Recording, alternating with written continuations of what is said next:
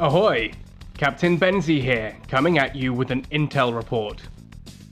Today, we're looking at GDI missile squads and NOD laser squads, as these units are functionally identical.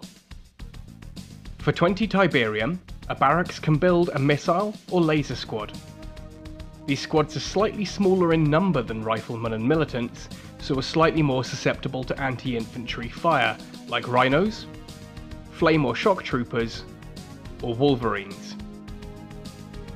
These squads are best employed against anti-vehicle armor or aircraft units, like tanks, pit bulls, attack bikes, or banshees. They're also surprisingly good against some of the heavier tech units in the game, like titans or rockworms.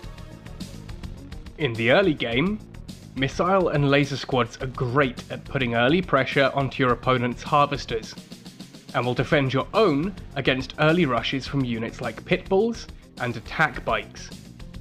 Do note that they will lose out to dedicated anti-infantry vehicles like rhinos and venoms, but two of your own squads will win out in these scenarios.